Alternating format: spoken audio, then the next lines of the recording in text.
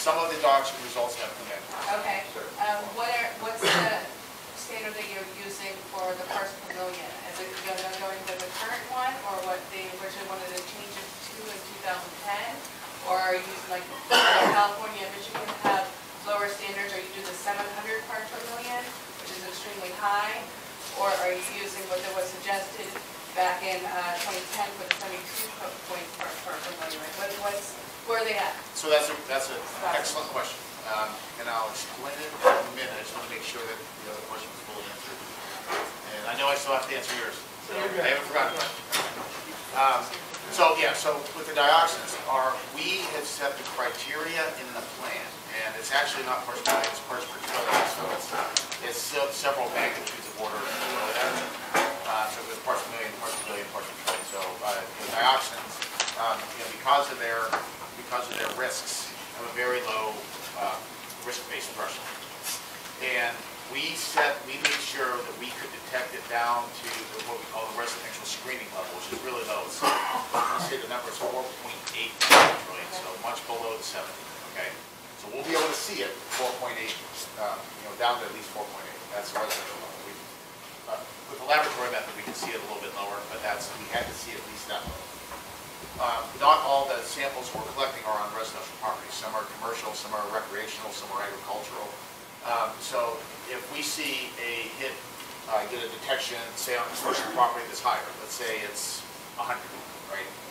That's not necessarily a concern because that's not where somebody lives, right?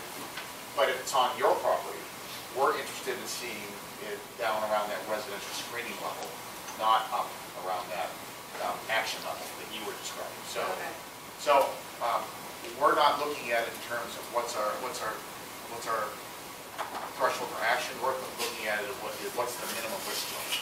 That's what we're determining analytical. Okay.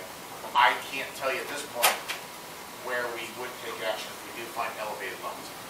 Normal background for urban and rural environments is somewhere in that 1 to 11 parts per trillion range. Okay. So if we see it significantly above that, that might motivate us to do more assessment. We'll have to see. Again, we just want to make sure we can see the lowest level possible. That air monitor that's hanging up with the bag covering it, the little tube, how accurate is that thing? So it depends on which one it is. Is it the bigger one, the big yellow box with the bag on? Yeah, it's like a little one with the bag hanging over it. Yeah, so that's a multi-gas. It's called an area array. It's a multi-gas monitor, and it's accurate. This gets to your question. It's accurate down to 0.1 parts per million for volatile organics. All right, so the vinyl chloride is a volatile organic. The butyl acrylate is a volatile organic. So that machine goes lower than the ones you're checking the house. So yeah, so that one doesn't go lower. That one and the ones we're checking the house go down to 0.1 parts per million. Okay, and this gets to his question, so I'll answer both at the same time. All right. And then I got another answer for you on water sample down the way. So all right. The machines, both the machines that were used in the homes and the machines that are hanging on the telephone poles, some of those are multi-gas meters where we can see hydrogen chloride, carbon monoxide, and a bunch of other gas sensors. But they also have that photoionization detector, which is that volatile organic meter. It goes down to 0.1 parts per million. Now, the problem with that is our vinyl chloride action level is the long term was 500 parts per billion, which is 0.5 parts per million. So just above that level of detection, right? The butyl acrylate is after the emergency phase, we drop that down to 20 parts per billion. So we can't see that lowest level of that machine. All right, and that's important. But you can smell butyl acrylate at much lower levels. So yes, there is a chance that chemical could be present and we don't see it with that machine. I mean, you need to understand that, right? Butyl acrylate, butyl acrylate's an irritant, right? And it can cause some of the symptoms that people have presented. If that is what's causing it, I don't know. But again, we can see to a certain threshold with those machines. But every time we go, they say something about it. They quote your house tested with this little machine, and it's like, and I know, doing my research, that machine doesn't mean anything to them. I mean, it really doesn't, because if they go below that .1 level, your flooring, your walls, your paint, your plastic, everything throws off DOC. That's right. That's right. So it only tells you if you have a serious problem, right? So what I would be concerned about Death, in the home. that would always be death .1. What I'd be concerned about with the volatile organic monitor is the vinyl chloride, because vinyl chloride it's a cancer-causing agent. You don't want that. You don't want the exposure to vinyl chloride, right? If you have a low-level beta-acrylate, We wound up winning. We did. We got exposed. We did. Everybody come to my funeral in 5 years, thank you. if you have a low-level beta-acrylate exposure, it's an irritant, right? It's not going to cause any long. Is it Is only that why that you're they're finding in putting the it on creek? that? Is it butyracryl only? Because now I went down myself to the creek, I fished that creek my whole life. There's spots where that stuff's 18 inches down in the creek. I know, that's. And they're blowing, they're aerating it. Are they trying to solve the problem by dilution, or are they trying to solve the problem? I don't know how, to me it's going airborne. So it depends on what part of the creek we're in. Up in Sulphur Run, they want to remove it, just dig it out, right? Because that's the ecology up in Sulphur Run isn't very good, because it's an urban area, right? But when you get down to Leslie Run, that's a sensitive area right there. And I'm just telling you what the Ohio EPA guys, because they're the experts on the surface water, right? You know, there's salamander down there, there's But that was in the North Florida. That's all the way up for Beaver Creek. I Those mean, are that actually was, still dormant right now. And So I'm really surprised they found a helicopter while it being dormant. but it was in the North Florida. Yeah, me too. Yeah. Yeah. But the point is, they don't want to go in and just dig that out, because it is a sensitive ecosystem, right? So they're trying to speed up the natural biological process by stirring up the sediments, getting it up, and when it comes to the surface, they're collecting it with sorbent. But if they're spraying, this is just one more question. If they're spraying it, it's not going deep enough to irritate the aggregate down there to get it, to even come close to getting it out. So I've heard that concern expressed a number of times in previous meetings like this, and this gets to your other question. So you guys are kind of the same. Teaming up. So, your other question was, what about Negley and what about the river down that way? And Yeah, because we're all exposed already. I got paperwork from the hospital. I got acute bronchitis due to chemical fumes. And I was out of the day out of this. I'm in with my radius. I went to Negley when we got relocated, which wasn't the brightest idea because they had a chip. So they're down in a valley. But it took a Everything's month up. of us complaining to everyone why it is sitting there going through these waters, why it's going through this air, why it's digging deeper into our soils, a month. And it's going to be a lot more for it to get cleaned up. And it's like, is our town ever going to be safe? Are we going to let our kids go out there and play? It's always going to be in the back of our minds now. so and because of the issues that you raised about the surface water, the surface water cleanup is going to take longer than the major cleanup that's happening around the railroad tracks. Is there an estimated time? So that one's hard. I can't give you a number on that. I can give you a number on the railroad tracks and the heavy contamination there. That's going to be at least 3 months, right? What about the properties though? But hold that thought. Still over here. But we ordered the railroad to give us a series of plans. One of them is a potable drinking water plan, which will address drinking water wells, which will also address the municipal system. We also asked for a surface water plan. We've seen the potable plan. It's highly inadequate, so we've got comments back, and we're waiting for them to revise the potable water plan. We want to make sure all the chemicals of concern are listed in that plan. On the surface water plan, that's one of the things we'll be looking at. How far down are they going to be addressing contamination, right? And that's where. Yeah, because they got the soot too from that controlled burn. All that smoke and that soot went to Negley too. So it's sitting out there, and went through their wells, and went through their soil and their ground. They got pounded. They really did. Do you know how much butyracylate was actually in the creek? It had to be an enormous amount. How about the oil? I know that when I came through Negley, like the day after, as soon as you come around the corner by Road, it smelled worse than it did anywhere in Palestine. All So, that dead fish. you know, that creek has to be so contaminated. Wild game. They changed the color. Well, it had to be given the fish kill, given what we know about the derailment itself, it had to be an enormous amount. Where did the oil go that was on the train? I mean, So- nobody's mentioning that. 60,000 gallons of non-haz What's lube. interesting about the oil, you remember there was a fire going on. So I wouldn't be surprised if that's what sustained the fire as long as it did. You guys, again, I wasn't Million there- gallon, I mean. I wasn't there You during, guys, I we was- need to keep this.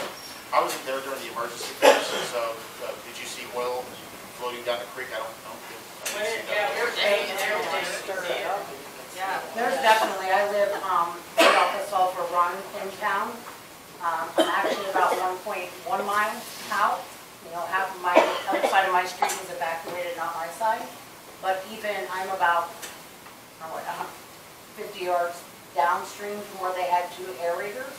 And you could still see bubbles of oil floating on top of the water. So there was So some some type of it of got oil. down. And also, you know, when people are throwing the rocks in and all that chemical stuff is coming up from the sediment, I was told that that was some type of petroleum. So that's not the train. butyl-acrylate, right? Correct. It creates that sheet, and that is not the butyl-acrylate. So the butyl-acrylate should look like, it should have like a kind of milky film to it. Yep, Yeah. I saw that. Yeah. But the rainbow is actually the oil that coming out It of the could be, center? it could be. I mean, that's a typical indicator of petroleum. So. The best way to describe it, whenever I saw it, it kind of looks like fish sperm. Whenever the Oh, water yeah. goes, Right. it literally looks like that during. So do we have Yeah. any idea of what's causing Yeah. some problems? Like, That's all. I'm up here all the time. Every time I come here, I'm very sensitive. I get extreme headaches. Very extreme. I've had one all day, still have one. I'm on prescriptions. My eyes are, I'm legally blind, but my little string behind my eyes is actually swollen, so I have on prescriptions for that. And when I leave here, I'm perfectly fine. I've taken 4 different medications today and I still have a headache, only when I'm in town. If I sit on my couch, I smell something, it gets worse. I literally have to go outside a lot. What is that? I had my air test done again today. Of course it came out, everything, you know, perfectly fine. I'm still getting sick every time I come to town. Why? I wish I had that answer. Do you know what this, like, what's causing it? I mean, the chemicals that could be causing it, and it's trapped in these old houses that breathed this in for days before the explosion. Is there somebody that you can direct us to?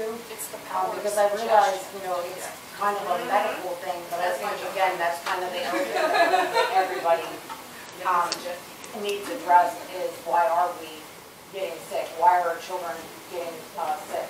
And at least from what I've been seeing, and I have a lot of people reach out to me, you know, because I am an organizer, kids that weren't sick before are now getting sick since they're carrying up these tracks. I guess my personal question is, who made the decision that it was okay to tear up one side of the tracks at a time? Again, I'm not a scientist, but it seems like that's exposing us even longer. Yeah. And the EPA said that gases would come out of that. So if you have a train flying by on the other track, again, I'm not a scientist, but it's kind of like blowing it with a fan. Yeah. So I guess, you know, that's my question is, who made that decision, if you know, Well, we and did why? approve that plan, so, you know, that's on us. We did approve that plan. And the idea was, it's twofold, right? Keep the tracks moving, of course, that's the railroad's interest. But on the excavation side, I wouldn't want to have that entire area opened up at the same time, and that's just larger surface area for gases to come to the surface and blow down the You know, to me, you know, I honestly, just thinking back on this, I would like to see it happen in smaller sections. You know, we have a half-mile trench open right now, right? Now we're monitoring, you know, everything's pretty much cleaned up. On the east end, we're still seeing contamination coming from the sidewalls. So we know that eventually we're going to have to dig, they're going to have to dig more to the south to chase the waste. And underneath where those waste piles are staged right now, we know there's contamination there. But, you know, that's a large trench that's open and exposed right now. You know, on the north side, you know, we may make the recommendation to do it a piece at a time. Dig some, verify it clean, then backfill, so it's not so there's not that much exposure, so less vapor gets in the air. What is the difference of doing both tracks at the same time and exposing it than you tearing up one side and you still have the contaminated soil sitting there? That's exposing us to anyway. So what's the difference of doing it all? Yeah. I have, like I said, I absolutely do live there. My home is 900 feet from the burn site. So before they even started tearing up the side tracks, I've had a mound of contaminated soil and water tanks sitting right in my property line. I've had tankers sitting on their side at my property line. My question is even though you guys are taking care of the tracks, what about our homes? There's 6 homes on the one side that you've already tore up. Where is that contamination going? It's going into our yard. It's going into our home. And I know that it's in my yard because all of this that they're talking about seeing in the creek, they flooded my backyard because some moron that is working with these people, you have multiple companies down there working. I honestly, truly believe that nobody is really ahead of that and in charge, because who in their right mind would release clean water out of tanks that they're using for rinsing, drinking, whatever they're using it for? They released that. All of that ran right through my backyard, and I seen the foam. I seen my yard bubbling. I have a video of it. Called the train company. They come out, and his response to his coworker was, "Have you ever seen anything like that before?" But it's okay for me and my family still to be there. But let me relocate you. Now they're coming to me, let me relocate you for 6 months. I can't keep moving my family. We have a very large family. My home's never going to be safe. I know that. I know it'll never be safe, because how are you going to continue to tear that soil up, tear up my yard, keep coming, because as much rain, we're headed into spring. We don't get spring here in East Palestine. We get rain, snow, sun, and that's it. But in your insulation, your floorboards, in your wall cabinets, Absolutely. in your eaves, you got good insurance? No, Yeah. No. Burn that stuff. you're right. I'm pretty much stuck there. More fire than But well. my thing is, like, all of that is coming our way. All of that contamination is already there. So not just me and my family and our homes right there exposed, that's continuing. And all of the stuff that they're bringing from back there, all these trucks that are running through, I watch every day. I've seen a rainbow coming up the side of my street, right by my driveway. Now they have a water tank that's coming up there, driving down one side, literally shooting water out the side of this tank to clear these roads. That's going to my front yard now. So now we are surrounded there. We don't have sidewalks out there. There's no way to block that. My biggest question is, who is in charge? Who's saying, okay, this is okay? You know, like, it's okay to do that. It's okay to squirt this contaminated road because our trucks are running out. It's okay to squirt all of that water over onto these properties or to the car washes properties and things like that. Who's actually in charge that is controlling all of these EnviroServe, Pepco, all these other companies that's working out there? Who's saying that this is okay? Well, I can only answer part of that question. Okay. Obviously it's the railroad's responsibility to manage something, right? But your question really boils down to who's overseeing the primary company. And we and the other responsible agencies are supposed to be doing that. So that's a very specific concern for a very specific area that we'll look at.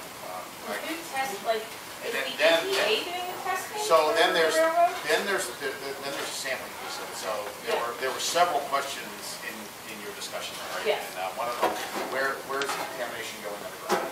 Where is it going over the ground? Is what's happening in your front yard affecting your soil, right? I would argue, without actually having been there and seen your yard and seen your situation, that there needs to be more before everything's done on the south side, there needs to be more sampling and analysis on the surface soils in those areas than just the semi-volatile organics, right, and the dioxins. There's more going on there, because you're right there, I hate to use this word, but ground zero, Yes, right? absolutely.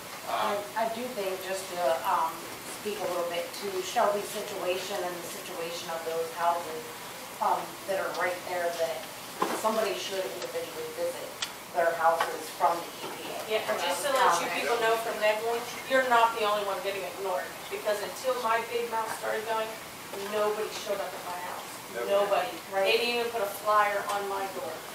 So don't. I do have to ask, and this isn't confrontational. Like 3 or 4 weeks ago, did they offer to move you? No.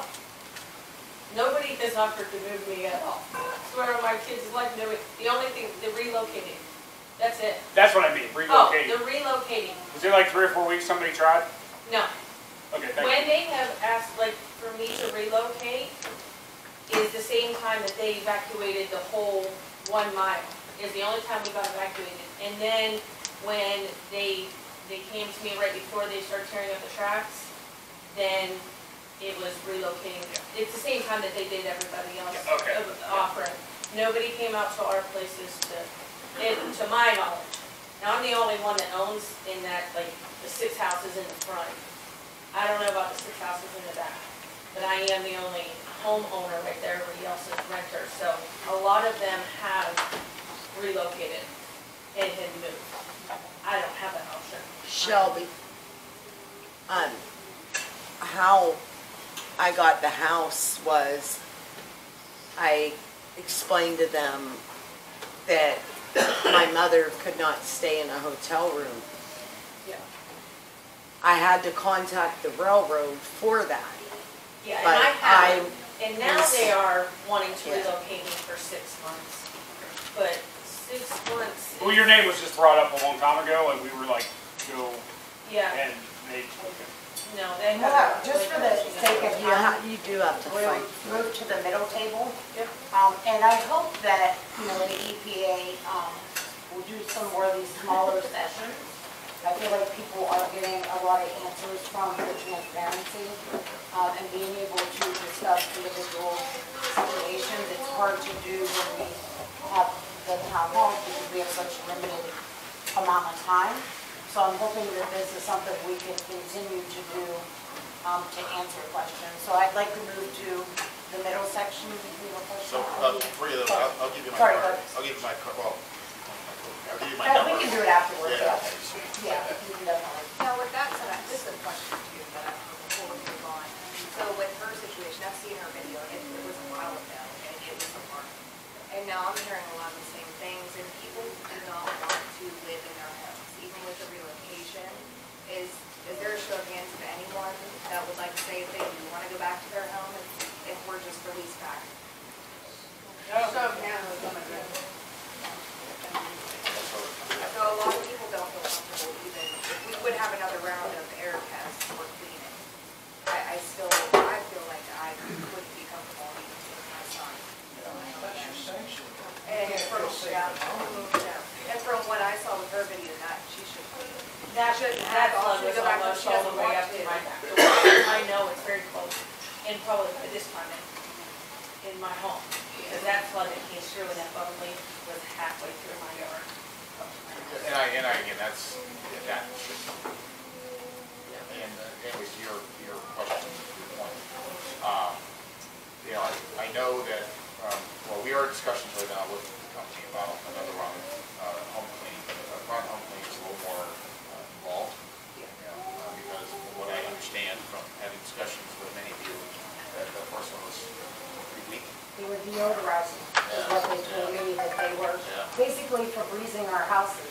Yeah, I went into one home where they said they cleaned it, and they cleaned it, all the walls and floors, and surfaces were cleaned, and I guess those compost. They stuck a defogger like you do for, like cockroaches in your home, sprayed it, and they didn't even wipe off the counters or nothing afterwards. They said, they go away. Yeah, so. They didn't even Well, show that my was house. good, it wasn't before abuse.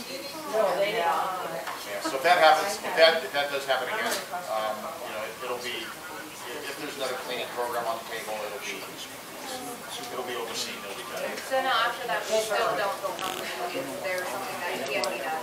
So, Because we don't hear from them. and the question you heard, the other question was about air, no sampling. And we are looking at some sort of neighborhood-based air sampling program.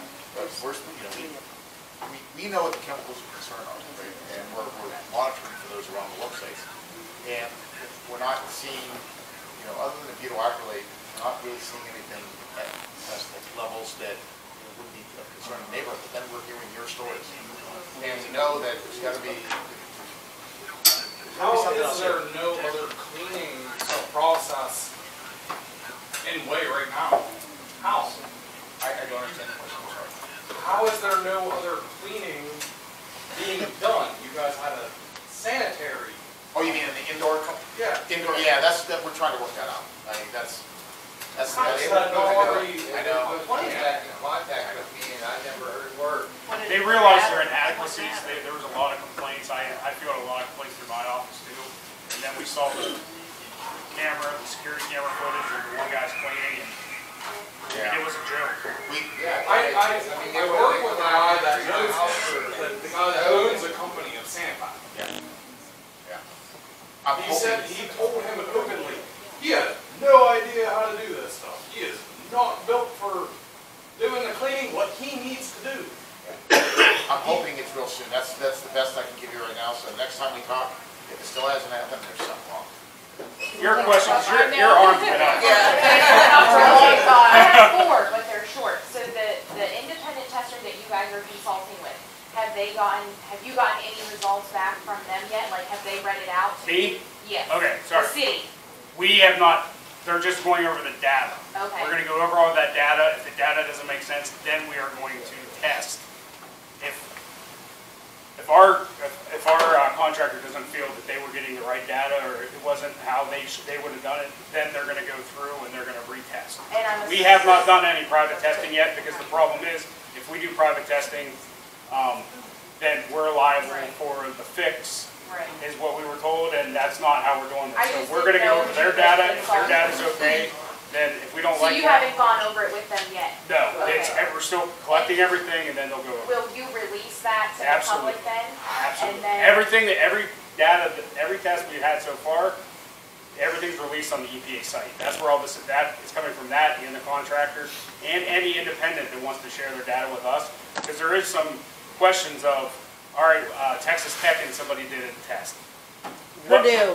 What were they going off of? Were they going off the same thing as the EPA, or was it more stringent? And okay, well maybe it wasn't more stringent. It was, because you can take data and you can make it look however you want to make it look. exactly. So That's we want true answers. I've suggested this before, but probably because your department is giant.